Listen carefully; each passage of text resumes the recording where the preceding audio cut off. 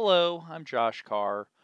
Today I wanted to clear up something that I've gotten a couple questions about that people seem to be confused on.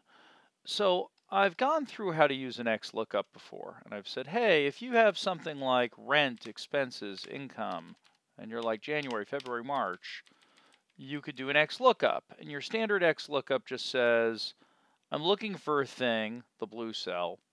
I'm looking for it in the red area, and the answers are on the purple area. And if I do that, for rent or for expenses or for income, in all cases, it just pulls the line in question. And, it works the way it's supposed to work.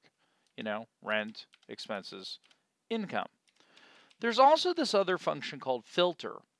Now, on its most basic level, filter does exactly what XLOOKUP does. It says, again, the answers are in the blue area, but the syntax is a little different. And then it says, look at the red area, and when the red area is equal to the thing you're looking for, like say rent or expenses or income, it pulls the information over.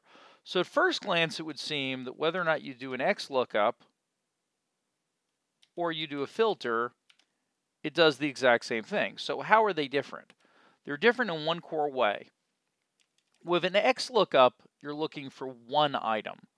With a filter, you're looking for all items that meet a set of rules. So like with an XLOOKUP, you're saying, look for the word rent in the red area.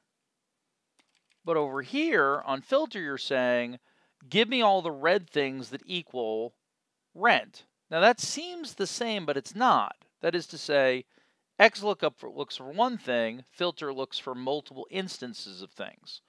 For example, this is what you could do with a filter that you can't do with an XLOOKUP. You could say, I've got some apartments in a building, 1A, 1B, 1C.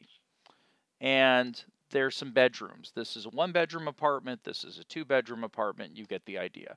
And I've got some rents. If I do filter, I could say, the answers are in blue. Look at the red. Where does the red equal the number of bedrooms? And then in this case, it gives me all four instances of where the one-bedroom apartments exist and what the rents are. And then once I've filtered that, that is a dynamic array. It's a collection of cells starting from a set point.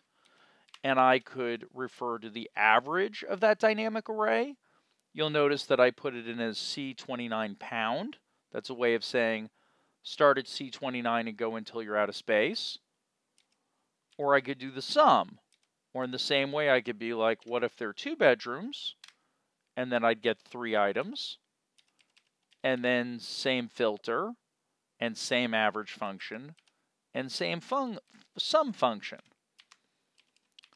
And obviously, I could have put the filter inside of the average, but here I just broke it out to just make it easier to read.